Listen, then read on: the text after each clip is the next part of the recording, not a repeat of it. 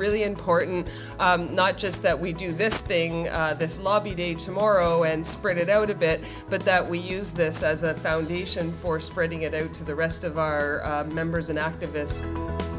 Atlantic can meet here at the front. We'll sit there and listen as long as the MP wants to keep talking, you know, to go through. You get a lot more of that from opposition type MPs who are looking for some sort of fodder to bring in there for question period or whatever else. Why don't we have Prairie's Team 5 meet back where Nancy is? Don't have a job anymore, their expertise isn't wanted anymore. I can talk to the outsourcing in Phoenix, you know, we've got 30 minutes, and that's why we've got to really be cognizant of how much time we have. I can do outsourcing, and you do tax fairness. Outsourcing is costing the government money, morale, productivity. There's a criminal investigations office in Calgary and not one till Toronto. That's a big part of our country where there's no criminal investigations. How do you guys want to handle the introductions in that? Do you want me to lead in on that? Mais l'important, c'est de ne pas parler que de ça. C'est de faire comprendre que c'est un problème beaucoup plus grand que ça. C'est une manière de procédure plutôt que d'un seul département. And I know we are going to be rocking and rolling on the Hill tomorrow. Hi, I'm Debbie Davio. I'm president of the Professional Institute of the Public Service of Canada. This is a big day for us, a political action day. We're making sure our voices are heard in Parliament. There are 3 key messages we're bringing with us. 1. End over-reliance on outsourcing. Outsourcing costs the government money, jobs, accountability, and productivity. Just look to the failure of the Phoenix pay system. Hi, my name is Stan Boudet, and I'm the president of the CS Group. The federal government makes up one of the largest IT enterprises in the country. Why outsource work our own professionals should do? Hi, I'm Joanne Bouchard. I'm currently the SH Group President for the Professional Institute of the Public Service of Canada. I'm a registered nurse. I work for Health Canada, First Nations Inuit Health in Northern Manitoba. Insource first and reduce outsourcing to 2005-2006 levels by 2019-2020. 2. Restore public science and basic research.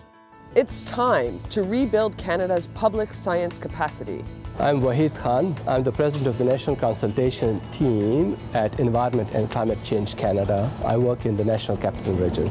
Hire more scientists and researchers to replace the 1,500 federal scientists lost prior to 2015. Invest in government scientific capacity.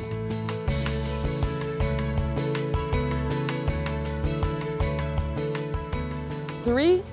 Tax fairness. Canadians' faith in the fairness and impartiality of the tax system will be stronger once offshore tax havens and large corporate tax evaders are held to account. Hello et bonjour. My name is Marvin Magana. I am IT Zone President for PIPS for the Computer Sciences in the Pacific region, and I also work as an Infrastructure Support Analyst for Canada Revenue Agency. A commitment of $400 million annually to enhance the CRA's ability to target tax haven abuse, corporate tax avoidance, and evasion. Investments in training and technology to keep pace with tax cheats. Au niveau du nombre d'employés, par rapport aux premières années des conservateurs économiques, je fais travers des réductions d'impôts sur le revenu et non pas sur la taxe de vente. Je m'appelle Mona Lisa Dumé, je suis infirmière pour le Service correctionnel du Canada et je vis au Québec. Restaurer l'intégrité scientifique, l'équité fiscale et la sous-traitance.